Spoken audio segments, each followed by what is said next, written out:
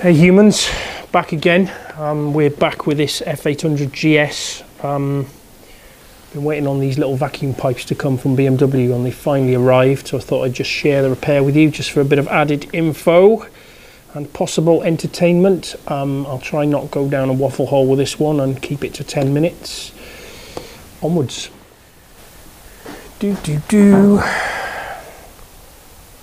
Turn the monitor around so I can see if I'm in shot or not.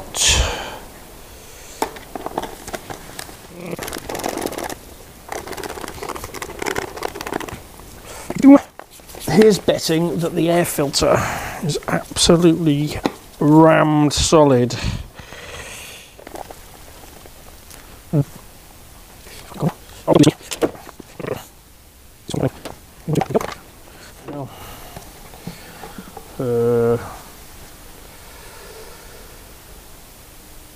Focus you.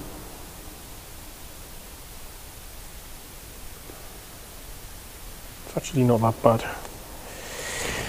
I've seen worse. The problem with these bloody things is you have to take the battery and all this gubbins off to get the airbox off. It's all one big moulded bit of plastic, which is a bit of a pain in the cunnilingus, if you know what I mean.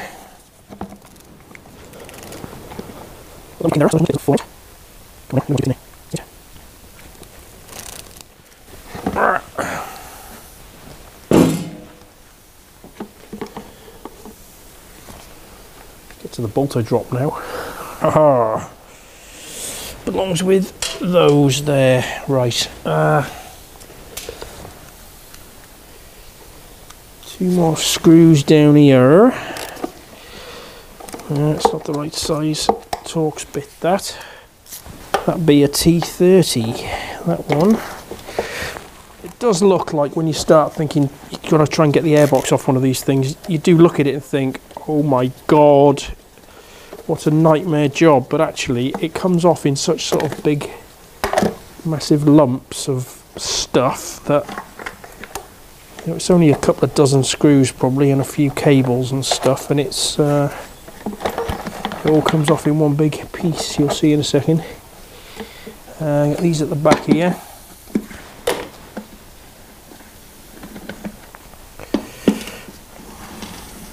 It just presses down onto the throttle bodies. There's no actual... Oh, that's broken off.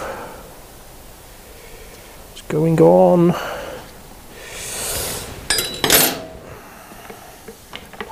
think I've got everything.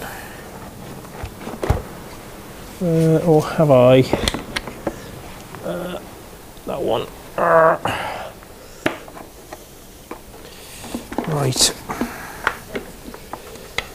That. What else we got?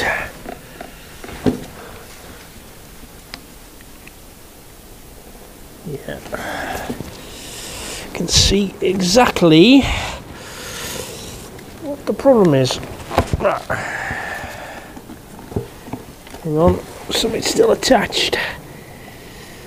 Big old breather pipe. No good, I need some pliers. Right. When you lift airboxes up like this, top tip time, what you really want to do is what I'm not doing. So the moment you get access to the throttle bodies, you know, you kind of just lift the airbox up. You want to get some cloth or some rag or something in there and block up the inlet straight away the moment you can get to it, for obvious reasons.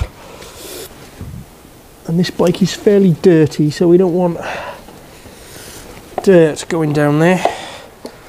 Right. Whoa, another pipe. My neck.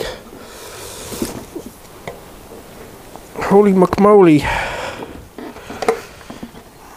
Right, let's get rid of that. Let's get you a better shot of what's going on here. Bring the camera around the other side and light it, and then I'll show you what's occurring. Right, so here's what's happening. on the bottom of the airbox here, this little noggin is the idle air control valve.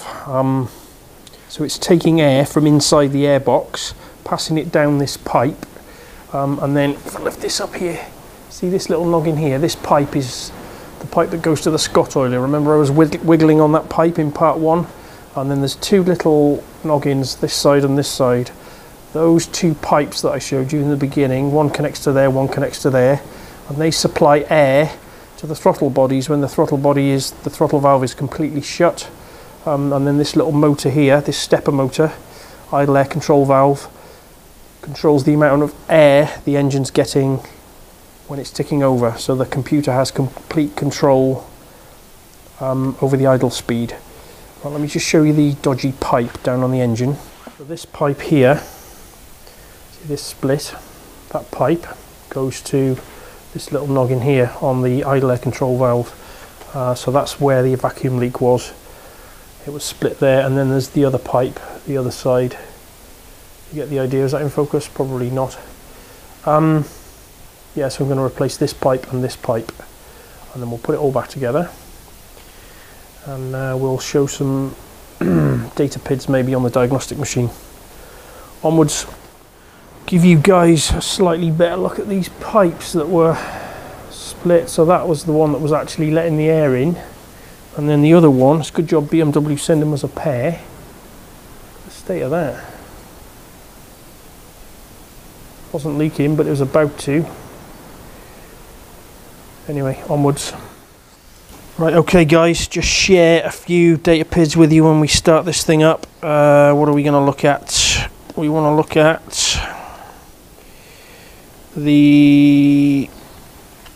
what I should probably say is, in the first video I spoke about short-term and long-term fuel trim.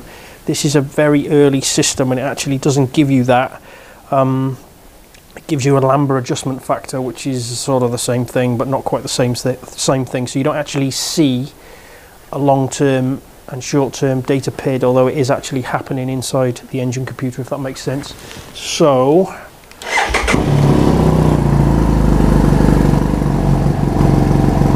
and then what the other thing we need to do, yeah, so if we look here now, this adjustment factor is on 1 now. It was on 1.4 before, so it was adding fuel.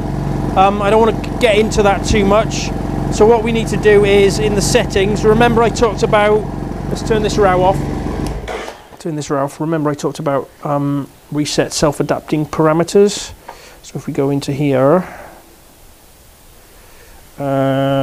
confirm, and it's going to ask me to open and close the throttle.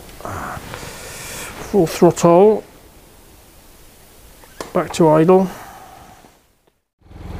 Okay guys, that's it. It's a fix. Chuck these in the bin. Don't know whether you can tell from my mic, but lovely smooth idle now. Lovely smooth idle now.